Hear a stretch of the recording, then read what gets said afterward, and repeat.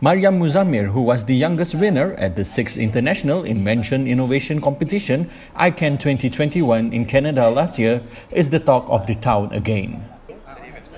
The 12-year-old has recently made the nation proud after she won the Double Gold Award for International Innovation of the Year and Young Ambassador of Innovation, Chairman's Special Recognition Award at the prestigious British Invention Show (BIS) in London in June.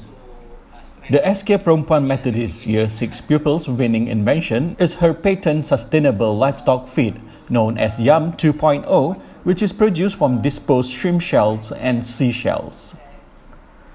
Elated by her win, Maryam said BIS was her second international outing after winning 3 awards, including the Canadian Special Award at iCAN last year. She said when met at her house in Bukit Istana here today. So maybe tunggu yang ni, and then jalan lah. For yang current KP ni, dia memang pandai, dia ulang mesti.